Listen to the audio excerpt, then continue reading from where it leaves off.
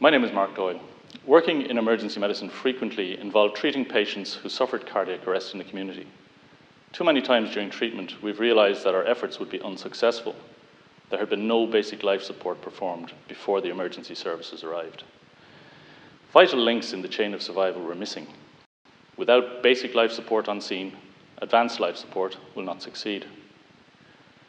This Cardiac First Responder Programme, developed by the Pre-Hospital Emergency Care Council, puts in place a national standard to ensure the chain of survival is intact.